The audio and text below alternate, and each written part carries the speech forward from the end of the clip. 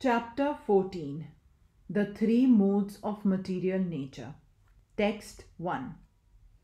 The Supreme Personality of Godhead said, "Again I shall declare to you the supreme wisdom, the best of all knowledge, knowing which all the sages have attained the supreme perfection." From the 7th chapter to the end of the 12th chapter, Sri Krishna in detail reveals the absolute truth, the Supreme Personality of Godhead. Now the Lord Himself is further enlightening Arjun.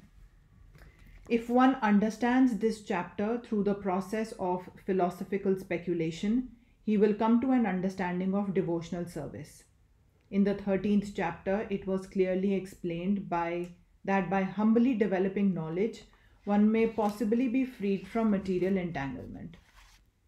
It has also been explained that it is due to association with the modes of nature that the living entity is entangled in this material world. Now, in this chapter, the Supreme Personality explains what those modes of nature are, how they act, how they bind, and how they give liberation. The knowledge explained in this chapter is proclaimed by the Supreme Lord to be superior to the knowledge given so far in other chapters. By understanding this knowledge, various great sages attained perfection and transferred to the spiritual world. The Lord now explains the same knowledge in a better way. This knowledge is far, far superior to all other processes of knowledge thus far explained, and knowing this, many attain perfection. Thus, it is expected that one who understands this 14th chapter will attain perfection.